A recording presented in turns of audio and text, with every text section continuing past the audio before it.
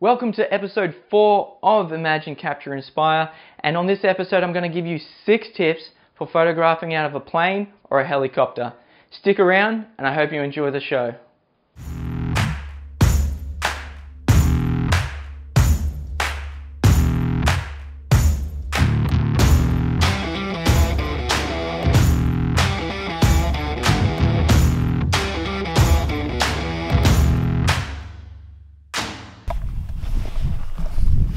What's up everyone? Just here at Shark Bay Airport and we're going to go do some flights out of a Cessna, so hopefully we get some nice contrast between the blue water, the red sands, and get some photos for the website. It's a bit chilly. It's actually about 11 degrees, so we got the wind jacket, got a jumper on. Hopefully it warms up a little bit, but it might be a bit chilly up there. Guys seem pretty cool. I think James is my pilot, so we're gonna probably have a chat to him soon. Gonna run us through, have a bit of a plan on where we're going and what we're gonna do. Fingers crossed we get some good photos, and yeah, I'll catch you later.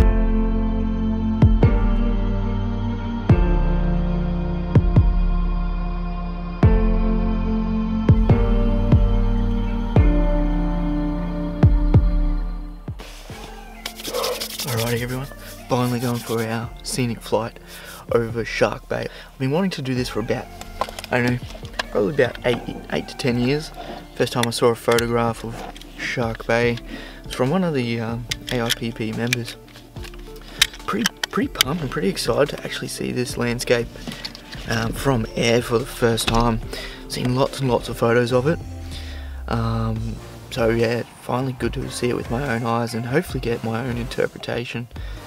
If you're not familiar with Shark Bay, basically it's a World Heritage listed site, and yeah, there's lots of red sands. I think that's my plane starting up, warming up now. Lots of red sands meeting beautiful blue water, really abstract looking parts of the landscape that, you know, different times of day the light changes and so does the landscape. It's also closest, well, it's almost the most western point of Australia. There is, I think it's Dirk Hartdog Island, that's the westernmost point of Australia. So we might fly over there. We're going to go over Useless Loop. We're going to meet my pilot James soon and hopefully come up with a bit of a plan, a bit of a strategy to get the photos that I want to capture.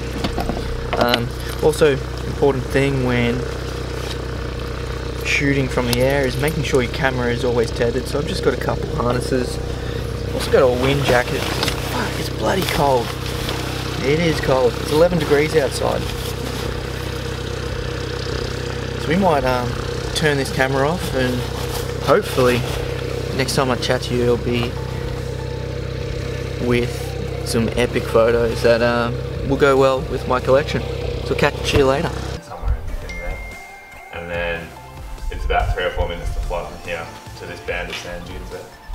And they're quite nice. Is that the Catarang? Is that one? No, Catarang's in this bit here. Yeah, that's the station. Yeah, no. Actually I've got an app for that. I'll just check that. Basically, I think, especially from yesterday, it always looked good when either the sun was behind me or, you know, 45 degrees around. That's usually looks better. When I was shooting directly into it, it looked a bit blown out and stuff. So I think similar sort of thing. If we try to do any, I don't know what you call them, but sort of like going. Yeah, it'll be way easier to do that today as well because there's less wind up there. Oh, beautiful. Yeah. Because yeah, I guess we'd have to do that coming back this way, or if it's there, so I'm like, yeah, what I can do is like, I can just consistently do some S-turns instead of like doing one big loop. S-turns might make it quicker. Oh yeah. So then like you have a couple, like maybe like 20 seconds where the sun's in the wrong spot, and then I flip it around and come back this way and you've got the shot. Yep. And then hook it like that, and then back around again. Yeah. You know what I mean? Yeah. Instead of like flying all the way down and around, yeah. Well, we'll give that a go. And, it might save time, that's all. Yeah, if I'm struggling, I might just say, let's go back to... Yeah, well, exactly. Yeah. I'm trying to stop. Not so golden anymore. What do I mean by golden? Oh, like the light turns a bit more amber. Yeah. Almost towards sunset. Yeah. Yeah. So it's like blue hours after sunset, usually about an hour. Yeah. Golden hours up an hour, or 30 minutes prior, 30 minutes after. Yeah. And then the rest is just daylight. And same thing with in the mornings as well. Blue hour and golden hour. Blue hour's an hour before. Yeah. Yeah. Because you notice after the sunsets, you get all those like kind of lingering pinks and purples out here in the sky as well. Yeah, they look cool. Just photography wise, it's hard to, like I've got to up my, especially when you're flying, you've got to like up the ISO or drop the shutter speed to try to capture that light. Yeah. If you've got a tripod, it's easy, but flying is harder. Yeah. So, and plus it, just the shape of the light. Yeah. Hopefully we get something good. Alright, well I'll get the camera gear ready.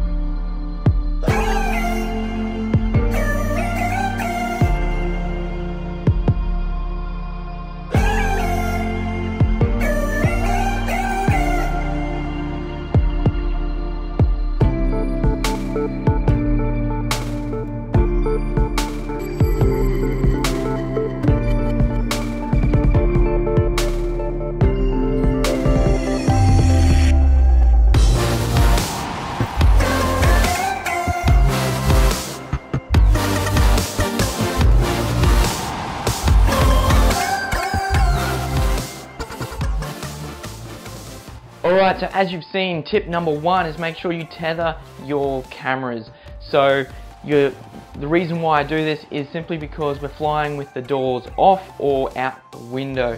Now you don't want to drop that camera and cause an accident if it went into the propellers. So make sure you take a tether or a strap or something to make sure it's secure. You don't want to rock up to the airport and they say, well, you can't fly with the doors off or out the window unless you've got a tether. So make sure you take a tether or a strap. Second tip, as you've seen, make sure you plan your flight. So talk to your pilot, get a really great understanding of what you're wanting to shoot, where to go, and maybe he might have some pointers or she might have some pointers as well. So plan your flight as best as you can, which leads me to tip number 3, making sure you use something like photo pills and really understand how the light's going to hit the land.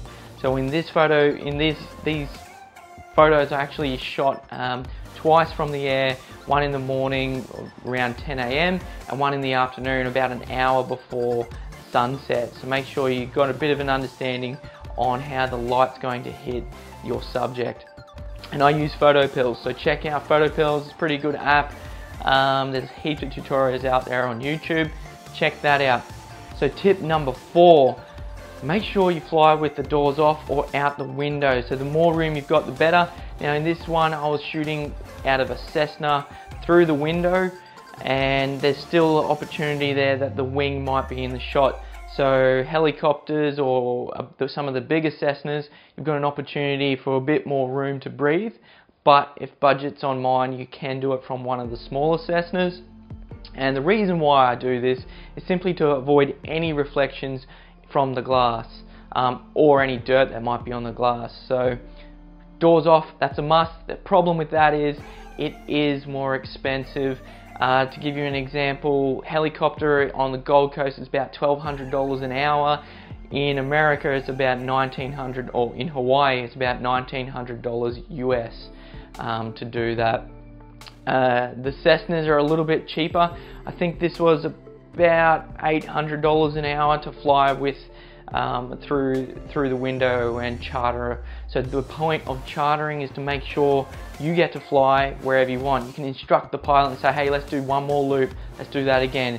Scenic flights actually fly along a set route, and you can't actually say, hey, can you turn back, I didn't quite get the shot, or can you turn back, I want to go to 4,000 feet instead of 1,500 feet. So that's why chartering and it cost is a bit better. Tip number 4, make sure if you're going to use a lens hood, make sure you use either gaffer tape or something to just secure that to the lens.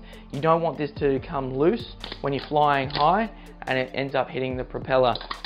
So if you are going to use this, which is good to protect the lens, but it's not good if you are sticking outside the window or outside the door. What will happen is, this has got an extra 20 centimeters on it. What will happen is you're sticking outside the door and you might just go a little bit too far, and all of a sudden you get this big gush of wind that really moves the camera and potentially gives you a blurry image. So the other option would be to take the lens hood off and then put maybe a polarizer filter or UV filter on. So in some of these shots I actually used a polarizer filter to give me just a bit of a different look. The other thing is, a lot of people already have a UV filter, and this can help reduce any atmospheric distortion. So that can also be pretty good if you're worried about having two cameras on you bouncing around and damaging the front of your lens, which does happen. So that brings me in to the next tip, which is using two cameras as much as possible. So what I actually do is shoot with a 24-70. Don't know why I put it down over here. I shoot with a 24-70 on one camera, which gives me a good variety of wide angle versus something a little bit more zoomed, and then a 70-200. Now the reason why I do this is the 70-200 helps me just pick out some of those finer details. It helps me remove some of those the things that you might not want in your shot. Maybe there's a bush or something near there, or maybe there's a building or something that's not quite what you want in your shot, and instead of cropping in, you zoom in a little bit more, you get this shot. Not to mention 70-200, if you're at 200mm or more of a zoom lens, you're starting to bring those subjects closer and sort of compressing the image a little bit, so you get a different look. So I'm usually shooting at 1,000th of a second to 4,000, okay, shutter speed. Now this changes and varies depending on several things.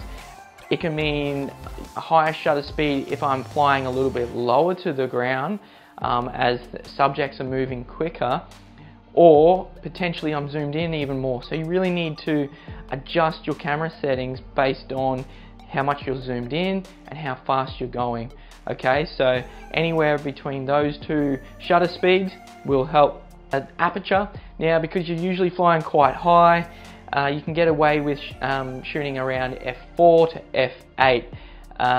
Now, the reason why you don't want to go to f16 is because you are moving quite quick, and as soon as you're starting using those higher shutter speeds, you'll need to up your ISO if you end up shooting around f16. So don't be afraid to use something around f4 to give you, that flexibility with your shutter speed and making sure that ISO isn't too high. So thanks for watching this episode. If you like watching these, please subscribe, comment below with any questions you might have. I'm going to answer some of them in future episodes. And most importantly, give it a thumbs up if you can. And thanks for watching. You can find me at John Wright Photo on Instagram and Facebook. Shoot through some questions, and I'll see you on episode 5. Oh.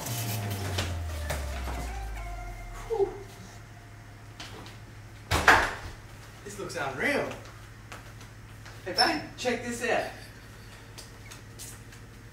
Oh wow. Just that Manta Ray's X-mount. Hopefully you're not like laughing the whole time.